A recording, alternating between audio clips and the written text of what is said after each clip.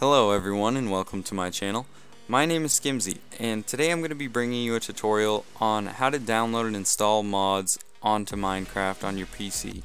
So first off, you're going to need Minecraft and you're going to have to run Minecraft on the version that you want your mods installed on. And once you've done that, make sure you've closed out of Minecraft. So next, go to the top link in the description and you'll be brought to the download page for Forge.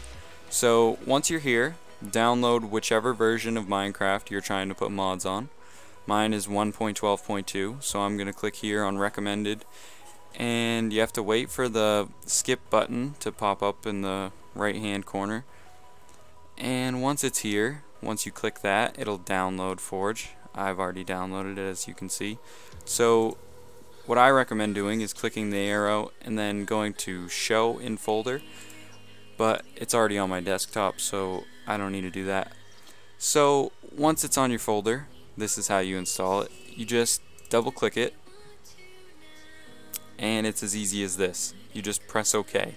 But before you press OK, just make sure you've chosen install client and it's in the .minecraft folder. And that's it. Press OK. I'm not going to do this only because I already have it installed, but if you don't have this installed, press OK. And so I'll get back to you with the next step. So once you've installed Forge, you're going to want to click on the second link in the description, which will bring you to 9minecraft.net. I'll also leave a link to Optifine, which is the mod that I'm going to be installing. And once you're here, you're going to want to scroll down to the download section of this page, and you're going to look for the version that you want to install your mods onto, which I'm looking for Minecraft 1.12.2. So I'm going to click here, and then you're going to want to click this download button, and it's going to show a message that says this type of file can harm your computer. Just press keep because it's not going to harm your computer. And then once you've downloaded this, you're going to want to click show in folder and then just drag it to your desktop and you'll be ready for the next step. So once you've downloaded and dragged your mod of choice onto your desktop, you're going to want to find your search bar, which on Windows 7 you'll just have to click the Windows icon and it'll be in there. But if you're on Windows 10 like myself, you're going to click here and you're going to type in %, app data %. And once you've made it to this folder, you want to click .minecraft and then the mods folder, and then you just drag this in here and you can close out of that. So now we're on to the good part. So we're almost done. The only thing left is to make a new profile, and so I already have a Forge profile, so mine's just going to be named copy of Forge. And so you're going to want to select the Forge release. So once you've done that, you can save this. And then that's it. Just make sure you select that when you play.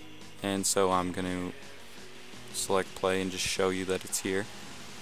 So to tell if Minecraft is here, you'll have more options under like the video settings and that kind of thing. So bear with me while my Minecraft loads because my computer is very slow. But it should be loading here shortly. So Minecraft has loaded, and as you can see we have Forge and Optifine. So I'll just quickly show you. These are the 6 features that come with Optifine that help you to play with a higher frame rate, and it's a lot more smooth, which is great. I love Optifine. I highly recommend you get it. And yeah, so that's it. So if you like this video, please make sure to like and subscribe, and also comment down below if you want me to do any new videos or if you have any problems with this tutorial. So thank you guys for watching, and I hope you have a good day.